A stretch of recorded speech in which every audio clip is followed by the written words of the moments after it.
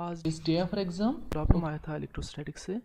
और प्रॉब्लम ऐसा था कि हमारे पास एक सॉलिड स्फीयर है of total charge q and radius r. Then electric field was calculated at a distance of 2r and was given as E1. Okay.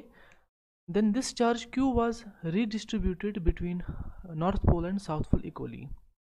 मतलब north pole को के पास आधा चार्ज दिया गया एंड साउथ पोल के पास आधा charge दिया गया. तो north pole pass plus q by 2 and south pole के पास plus q by 2.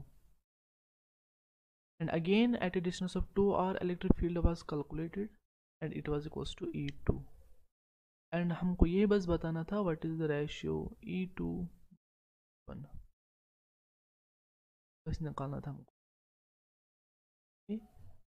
Now इस केस में हमको पता है अगर हमारे पास एक सॉलिड स्फीयर होता है then electric field outside can be simply given by considering this charge placed at the center. Okay, so electric field E1 be given as 1 by 4 pi epsilon naught q divided by square, that is 2r square. Okay, तो easily आ गया ना. इस case में अगर हम देखेंगे हमारे पास दो चार्जेस हैं, तो two charges q by 2 and again हमको 2r डिस्टेंस पे इलेक्ट्रिक फील्ड निकालना है.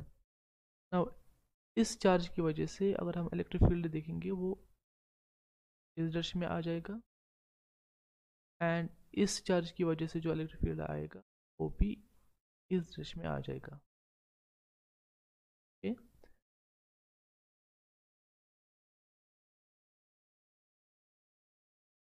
नाउ अगर हम ये देखेंगे इनका जो ये वाला कंपोनेंट होगा, मतलब suppose this is x direction and this is why direction, तो अगर हम एक्स डायरेक्शन में के कंपोनेंट्स निकालेंगे तो वो तो इक्वली इक्वल एंड अपोजिट होंगे, तो वो कैंसल आउट हो जाएंगे. तो only contribution will be from the Y components. इसका वाई कंपोनेंट ऐसे होगा, वाई कंपोनेंट सेम डायरेक्शन में होगा, तो these two components will add up. Okay okay, so suppose इसकी वजह से जो इलेक्ट्रिक फील्ड है ई लिख रहा हूँ. ओके, बट मुझे क्या कौन सा कंपोनेंट चाहिए, वाई कंपोनेंट. सो वाई कंपोनेंट के लिए मुझे कौन सा एंगल लेना पड़ेगा, कौन सा कंपोनेंट, ये वाला. तो E cos of theta, cos of theta. But यहाँ पर चूंकि दो कंपोनेंट्स एड अप हो रहे हैं तो I will simply 2e cos of theta. I will solve it. Okay, so it equals to E2. So E2 equals 2e cos theta. So it is equals to e के बदले हमको पता है इसकी वजह से कितना आएगा, that is charge q by 2 divided by 4 pi epsilon naught and the distance. Distance हमको ये लेनी है. So this is r, this is 2r and this hypotenuse will be root 5r. I'll write root 5r square, that will be 5r square. Okay, times cosine of theta. This angle will be equal to this angle, vertically opposite angle. So cos of theta जो diagram से आएगा 2r divided by the hypotenuse, that is root 5r. r cancels out, so I am getting 2 by root 5 cos theta. Cos theta का value पर लगाऊंगा 2 by root 5.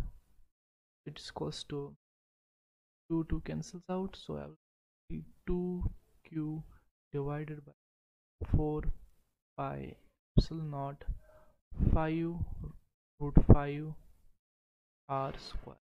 Okay, so E2 मिल गया हमारे पास ना. अगर हम वापस रेशियो निकालेंगे तो E2 by E1, तो E2 किसके बराबर है, इसके बराबर 2q divided by 4 pi epsilon naught 5 root 5 r square and divided by E1 जो हमारे पास आया पिछली पेपर में. So that was 2 divided by 4 pi epsilon naught 2r square, that will be 4r.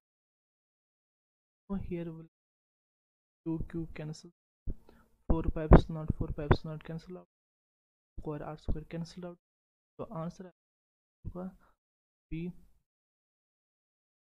2.